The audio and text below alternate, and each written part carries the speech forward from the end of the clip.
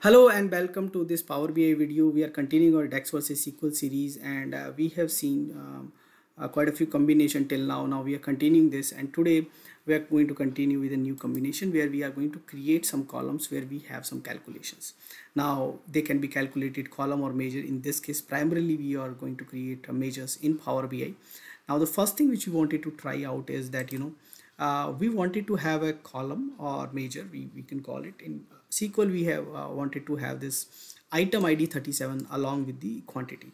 So what is going to happen here is that we are going to say create our calculation, and in case of SQL we are going to create a calculation inside sum. Like we don't need a kind of sum x or different function. Inside sum you can do whatever calculation you want. So we say case when item ID equals 37 then quantity as 0. It means wherever it is not available it's going to return as 0.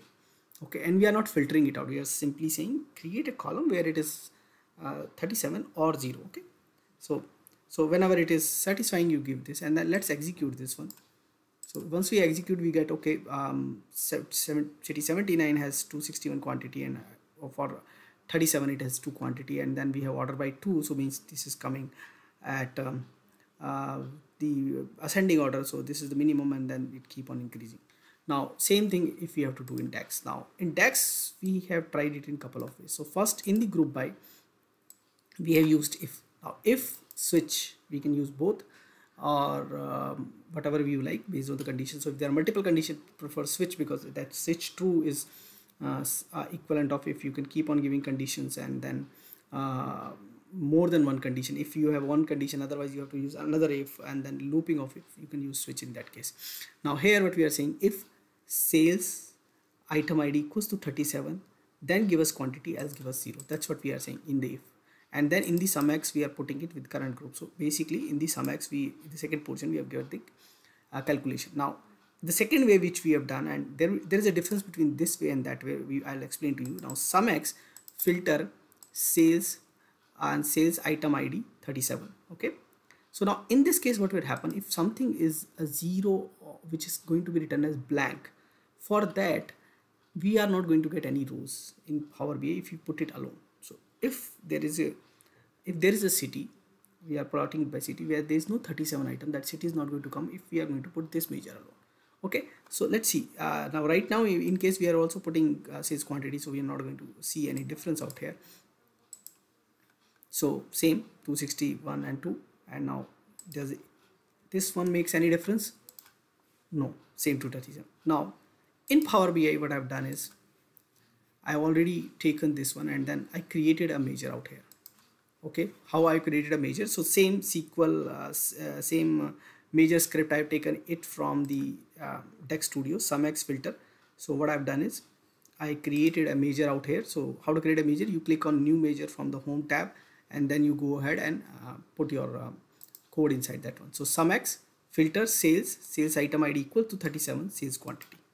Okay, so first part is a filtered table basically, and second part in that filter table what we wanted to achieve out here. Complete sales table is returned, and then from there we are taking the sales quantity.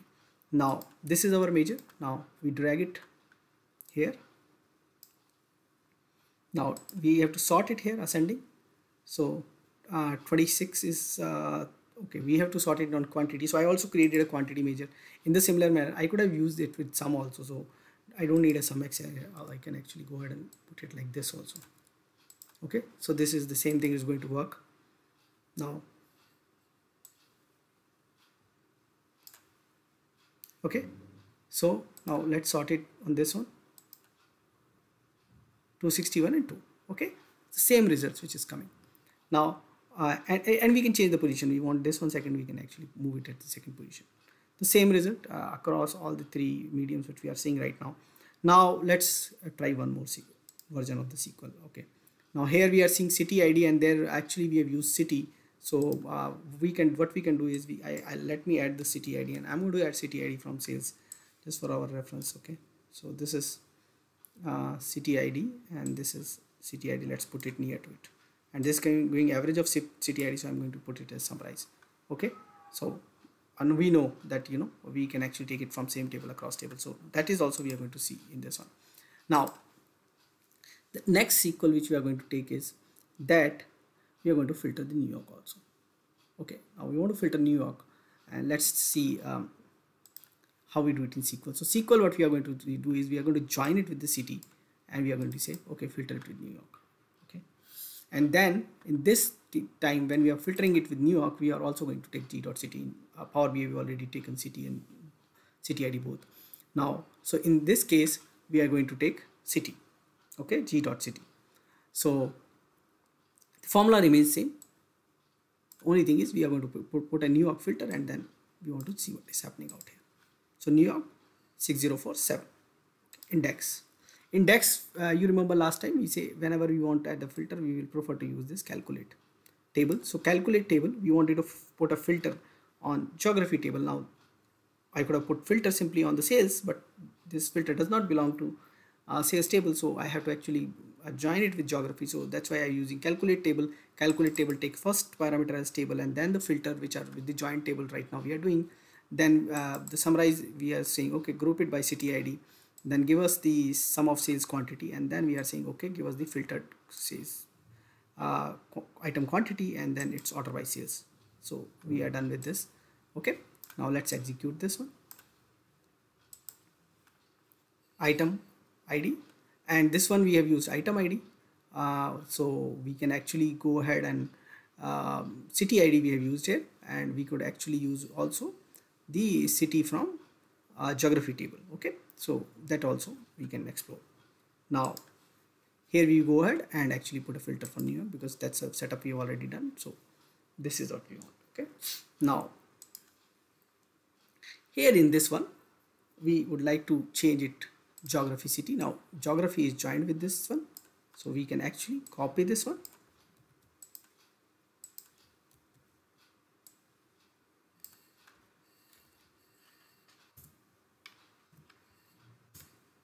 and let us see does it work. Okay, because it is joined. Now see, remember this is not returning, but this is a joined table, so we are able to give New York 30. Okay, same results out here in the SQL, New York. Okay, so filter has been applied. Now here the filter has been applied where? Geography table, and we have actually to take a geography filter. So when this is summarized and there are joined tables, like this is many table and this is one table, I can take the data from one table. So this is how, and we have already done this in Power BI, because joins are there. We can have, like, we can click here, we can remove city ID, we can take it out. We are left out with New York, and new city name is coming from geography. Now this is coming from customer. Let's take it from geography.